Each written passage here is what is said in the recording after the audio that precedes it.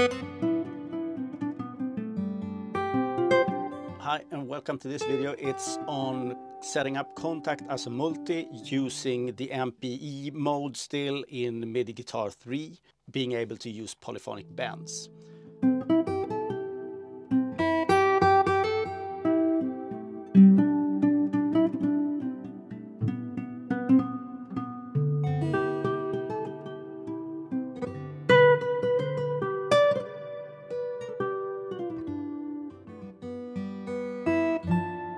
Both of these instruments, both the steel string and the nylon acoustic, are creations of Mike Georgiadis. And I've set these up as multis in Kontakt respectively, so there are two instruments, and I have a pedal so I can switch between these. But let's listen first to how the nylon strings sound directly from Spitfire Audio.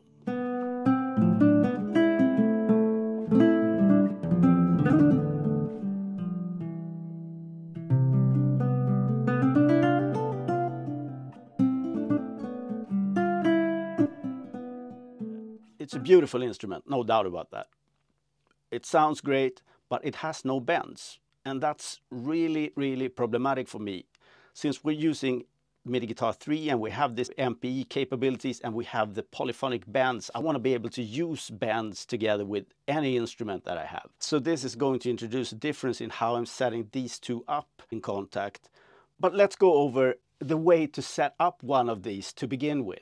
I'm going to open, first of all, a new Kontakt container. So into Native Instruments, open Kontakt 7, and here's the soft acoustic guitar. Let's just take the first MG soft acoustic guitar here. As you open most instruments in Kontakt, it's set up to OMNI, which means it's receiving on all channels.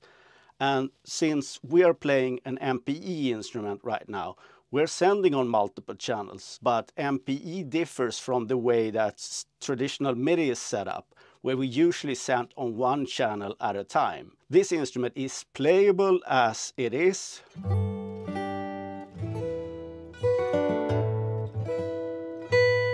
So I want to add, say, bends to this. I'll change the bend range to 2, which is the standard for most Kontakt instruments.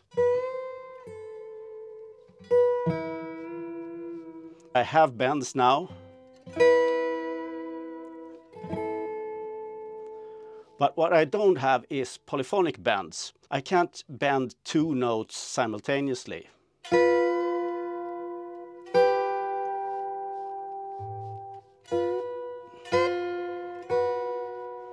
For us to be able to use MPE together with our guitars makes me want all my instruments, be it Kontakt or whatever else, have polyphonic bends. That's the most fundamental property I'm looking for. I'm going to use this as my template. This is how I want the instrument to sound when I'm done. I'll go and save this as MG Soft Acoustic Guitar Template. As soon as I refresh here, I go in again and you'll have the template. I'm going to use this template. This is the way I want the instrument to react. Put it here and minimize so that you see what's happening. And I'll put it here 6 times.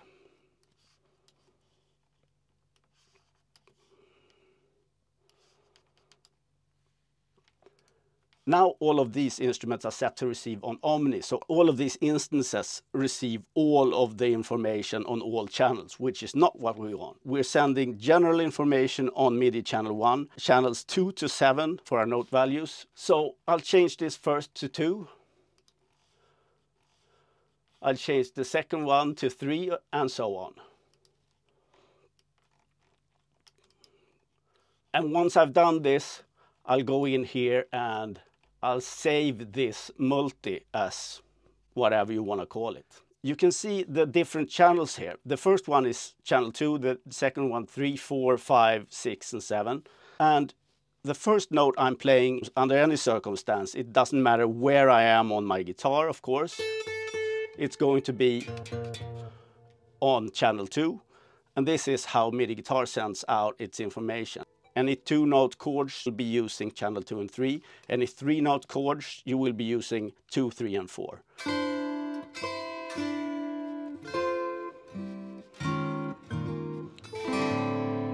So there you see that I'm using all 6. And here's where the most important difference between old school MIDI 1.0 and MPE appears. We're sending the pitch bend information together with the note information, the strike information, the aftertouch information on a per note, per channel basis, going directly to that instance of instrument in this multi. So now we have these 2 instruments side by side here, and I can go between them using my pedal down here.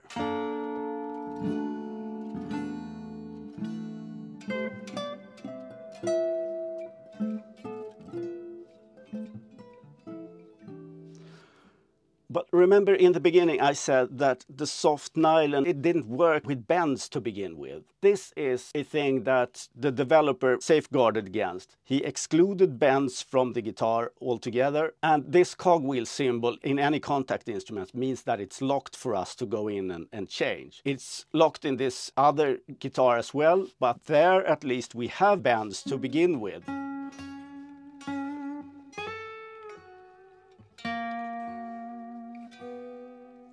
Switching over to the nylon acoustic, you'll find something interesting here. Obviously I have a pitch bend here, which I said wasn't available. I had another company come to my rescue here. They made me aware that they had this little script. This is the Grumpy Monkey pitch wheel override. It overrides the default setting of not being able to use a global setting. So it being a global setting means that it's not affecting the instrument on a per note basis. They're affecting the instrument as a patch, as a whole, which gives us the old kind of MIDI 1.0 pitch bends that we had before. Bends, but they're limited to the way that it has always worked. But it's better than nothing, because then I can start using my vibrato for these instruments. And maybe I need to point out that obviously if you're going to introduce bends globally this way, there's no use in setting up with these 6 channels for this nylon string in particular. With the soft acoustic guitar and with the instruments that I'm going to show you going forward here, there's absolutely this gain of setting up with these 6 channels as a multi for MPE control.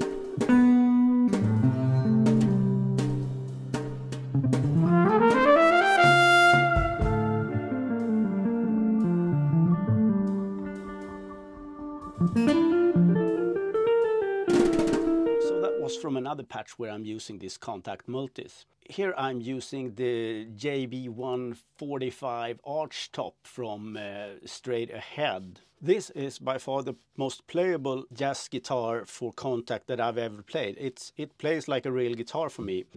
It's like you want to start do those things you know that aren't supposed to work for a MIDI guitar, but you forget about the connection. But perhaps the next multi is the most interesting in terms of setting up, and we will attempt to set up CC74 as well for this, for you to get some ideas on how to get started. This is called the Preparato guitar, and it's prepared guitar. It's no longer the same instrument that I've sort of copied 6 times. First one's called 3 guitars, the second one's called E-guitar, sunshine, angelic dampened, particles. I think we have 2 nylons at the end as well. So this one is interesting already from that perspective that it's not the same stuff that we're trying to use. So the first note is just a single note. But if I, on the other hand, add 1 note, so now I'm playing an interval and freezing everything with my pedal, I get this plucking from this second instance of this multi. To further complicate things, each and every one of these instruments have 4 different slots for different articulations in and of themselves. Listen to what happens if I'm changing one of these manually like this. Quite obvious impact on the character of the sound, right? Let's say I want this L particles things to be affected by CC74. A little caveat to begin with. As I'm trying to explain how to use brightness via CC74 into Kontakt to control certain aspects of the instrument, I'm setting up with a modulator. This isn't really necessary. You have a perfectly fine brightness concept coming in even though you haven't connected any wires to your instrument. So just remember to turn up the CC74 knob on the Kontakt module to have that information coming in. I will go on to explain how to set up with the modulator just to give you even more opportunities to hands-on make a difference in how that information is conveyed. I've opened up a slot here where I can put a modulator in. Now I have a modulator and I have the brightness, and that's the part I want to use.